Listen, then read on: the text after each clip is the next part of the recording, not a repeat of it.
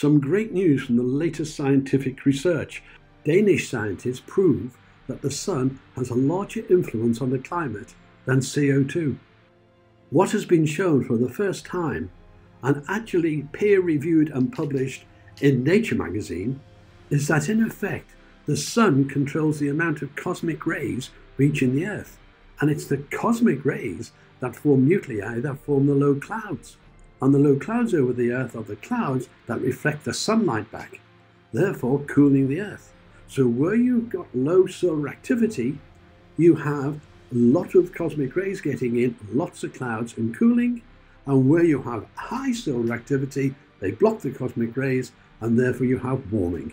This historic solar activity graph now shows high activity when you get the medieval warming period and low activity when you get the Little Ice Age.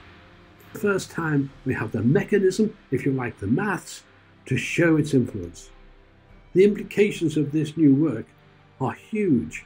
It means that the whole basis of the climate alarmism world has gone.